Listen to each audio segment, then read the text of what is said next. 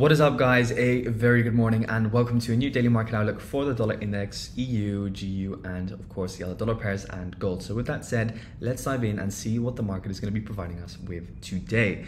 So first of all, we can't really disregard, of course, is the major spike yesterday in the dollar index. Main influence for this was, of course, the inflation numbers that came out yesterday. This was in favor of dollar bullishness, which of course resulted in the DXY spiking up massively. Now, pretty much what we did see, of course, was a change of character over here on the daily time frame. So what I'm keeping my eyes out for is still a potential for the downside, but however, of course, keeping in mind that the numbers of yesterday do have a positive influence on the dollar overall. Now, looking at the 4-hour perspective, because this is where I kind of like where my major interest lies, is that we are kind of stalling inside this area of supply. However, it is not really that significant of an area of supply, but it is kind of pretty much the only fresh one, hence why we didn't really stop on the way up until we arrived in towards this zone. So if the dollar index does not start pushing down from this zone, which I would preferably want to see, and then of course we'll start seeing a spike back down in towards here at least. However, with the 4-hour now being bearish and the daily heavily overextended, this could of course just be a reaction point, providing that further push in towards this area of demand over here for the dollar index. Looking at the daily once again, this is our high over here that we broke. So not that much of an overextension if we look at it from a break of structure perspective, but if we look at the overall impulsing towards the highs, then of course we do speak of that overextended nature. Now, just moving back in towards the 4-hour, and just to add, after seeing a break of structure, pretty much the first hill sign of a potential daily pullback is of course that daily change of character. So that is still in my mind. Then next to that, of course, seeing a 4-hour break of structure, tap in towards either this supply, which is pretty much also going to be the 50% retracement on the daily, on the 4-hour, excuse me.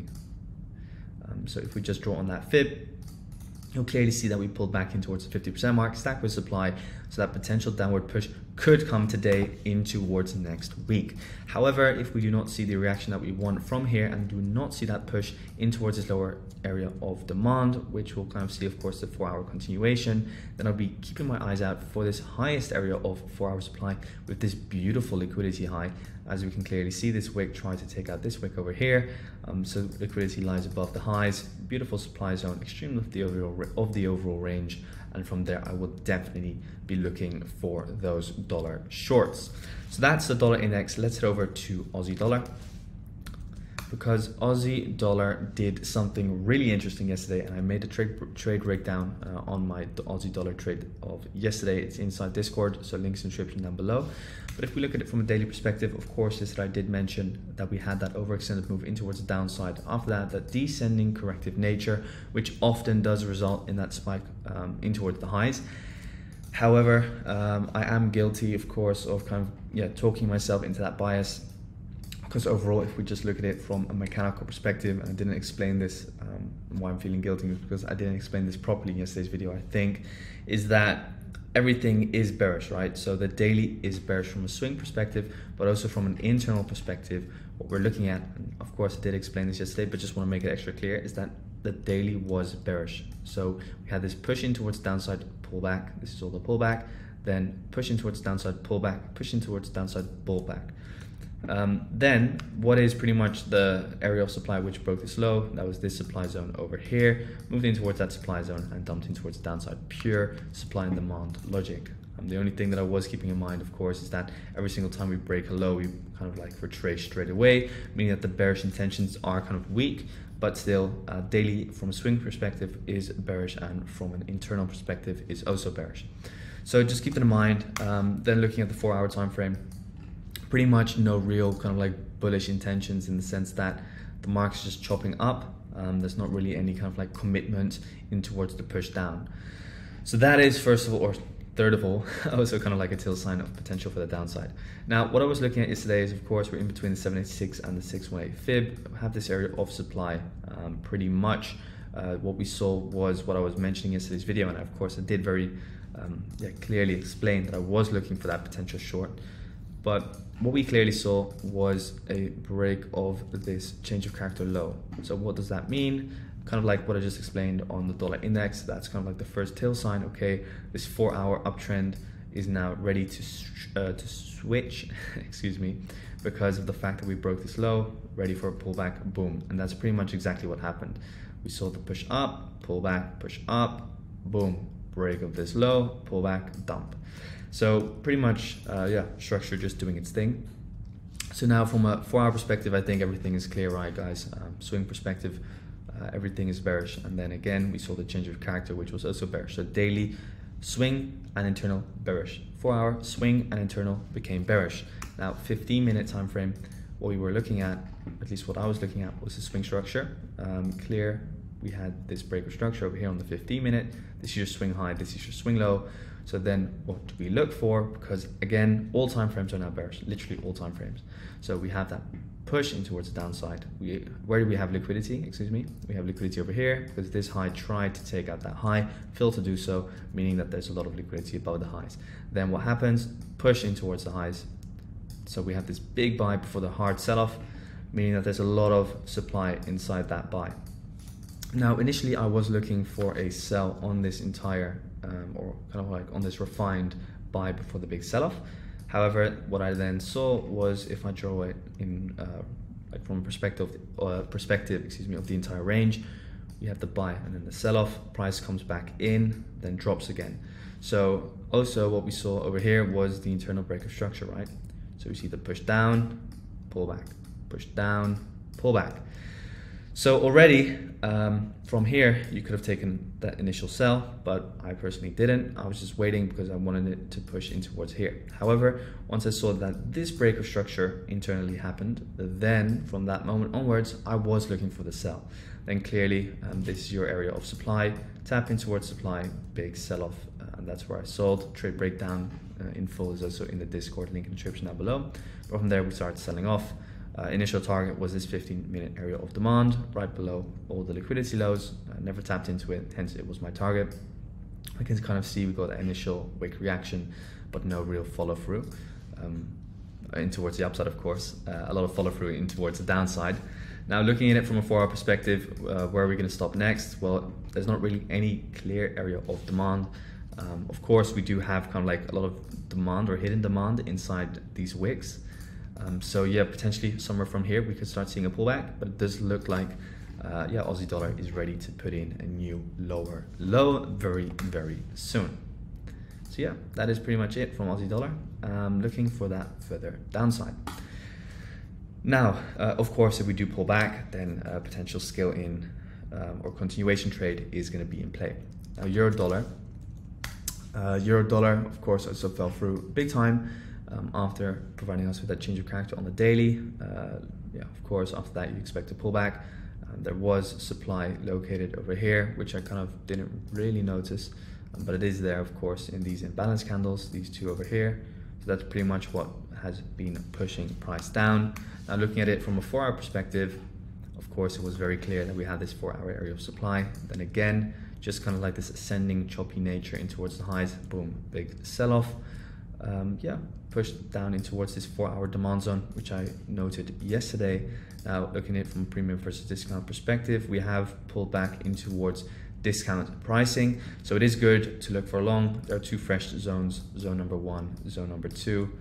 So yeah, looking for a long from here or from here, kind of dependent on what the 15-minute or the 1-hour structure is going to provide us with. Of course, thanks to that big sell-off, there's not really a lot of structure to work with. So most likely I will wait for more development towards Monday and kind of look for something like this, where after kind of like the big drop-off, you kind of want to see structure develop, and then later in that run, I'll be happy to get in, not kind of at the start, because otherwise you can just kind of like, yeah, be catching tops or bottoms, mainly tops, of course, when we're buying, and that's not what we want. So as long as kind of like this supply flow holds, then I will not be looking for any longs at all.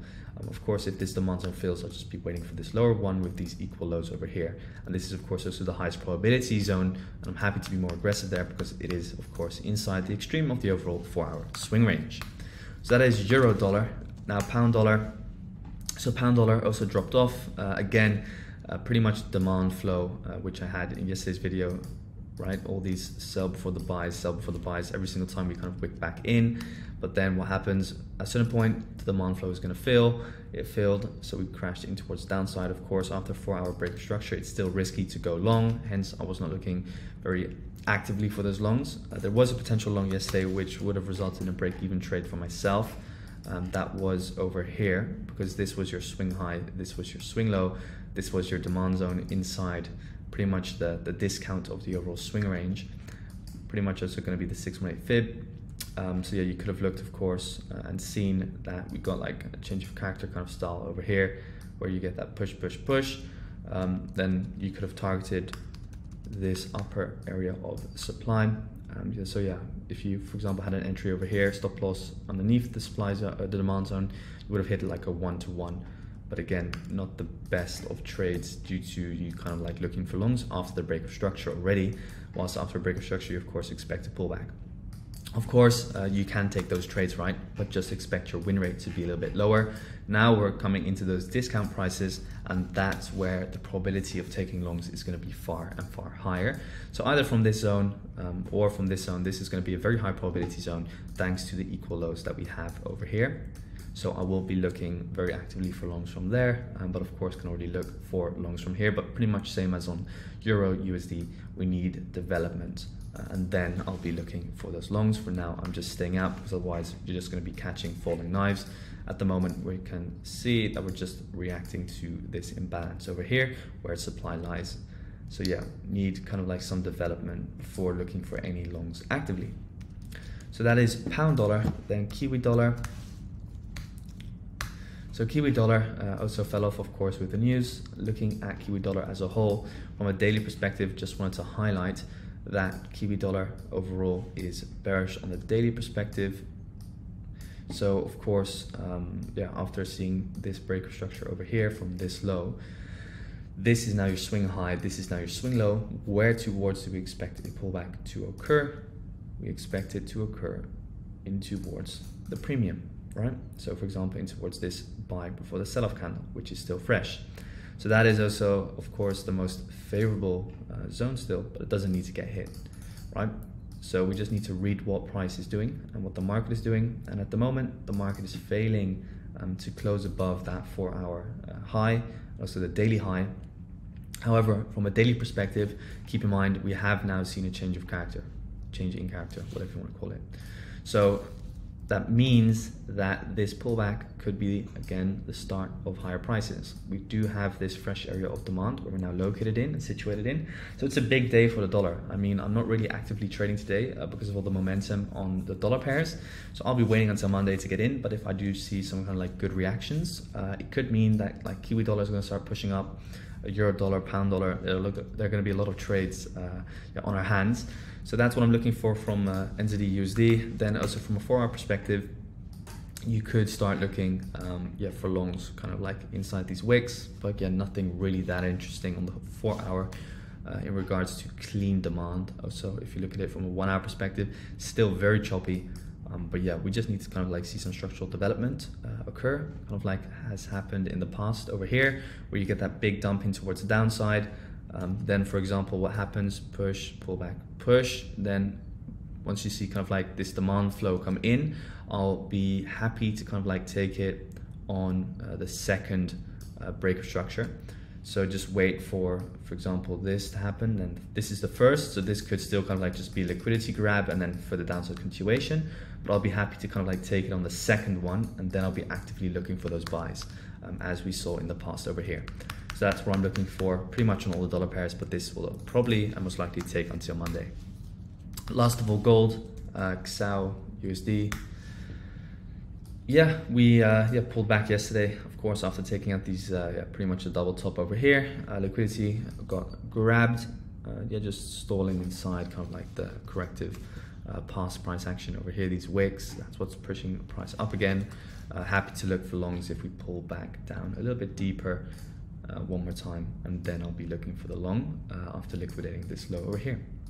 So, and then trading it back up in towards 1900. So yeah, guys, that's it for today. A little bit of a long one again. Hope you guys enjoyed it. If you have any questions, just make sure to join the Discord.